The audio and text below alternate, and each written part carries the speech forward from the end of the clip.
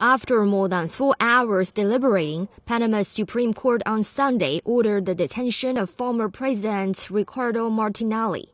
The 63-year-old, who left the country in January, is accused of illegally intercepting the communications of 150 people when he was president between 2009 and 2014. Martinelli also faces half a dozen different investigations, including into alleged misuse of public funds, financial crimes, taking bribes, and giving illegal pardons. He has been stripped of the immunity he enjoys as head of a political party in several cases. Shortly after the court's decision, Martinelli said he has done nothing wrong.